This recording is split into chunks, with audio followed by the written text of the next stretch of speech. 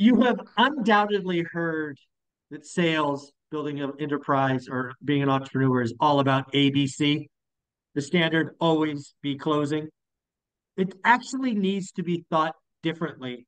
And Omar and his team went through this the other day. So, Omar, what is ABC today? Because it's not always be closing. Well, what's crazy is that we just talked about this yesterday. It's always be connecting and always be connecting with people, with new relationships. Because if you connect with more people, guess what ends up happening? You'll end up closing more.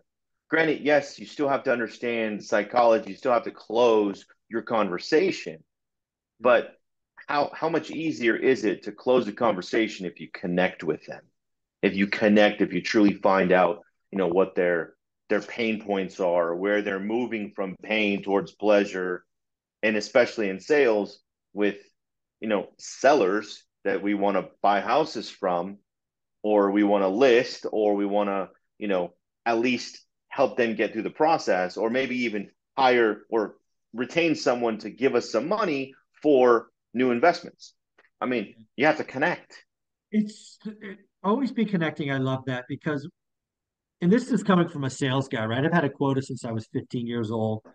And you can get lost in your head, always be closing. I've been pretty clear with folks. One of my biggest mistakes is I didn't, I wasn't connecting for the first 5 years. I lived in a spreadsheet. I thought I could build a better mousetrap.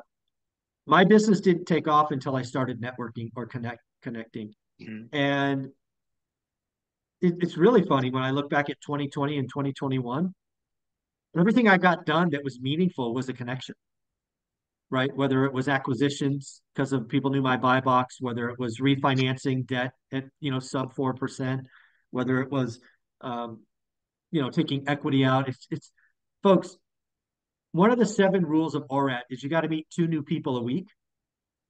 If you're a baller like Omar, you should double that. You should try to meet four more. And I'm telling Omar's been doing this for 20 freaking years. Think about how many people you could meet over the course of a year. Two, that's 100 people. And you do that for 20 years, that's 2,000 people. You've got to be connecting. They help you, they motivate you. The other thing I think about this always be connecting is my circle of friends, Omar, like my closest friends today, I didn't know them 3 years ago. Think about that, right? You've always got to be evolving and connecting. I love this idea. I love this ABC. Always be connecting. Yeah, and you know what? To push on it or to add a little bit more flavor to it, um, you know, with and it's crazy. It happens, and it happens when you least expect it. Everybody knows I'm in real estate. Everybody knows I represent buyers and sellers, right? But other agents know that, hey, I let them know, hey, can you please let me know anybody that you know in our area that will help? I'll give you a 25% referral fee, right? The Yeah. regular retail side. Well, that ended up happening.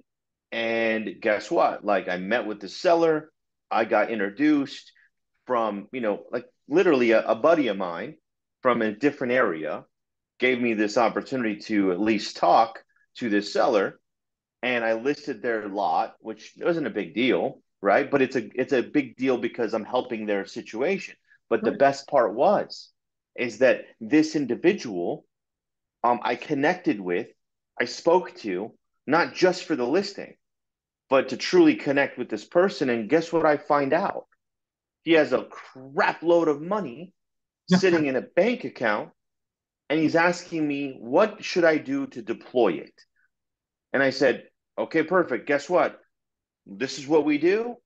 And you're now going to be one of our newest investors that I'm going to pay you 10 or 12% on so you can help us buy more property. And you're going to get a great return when he was used to getting a 3% return on his money.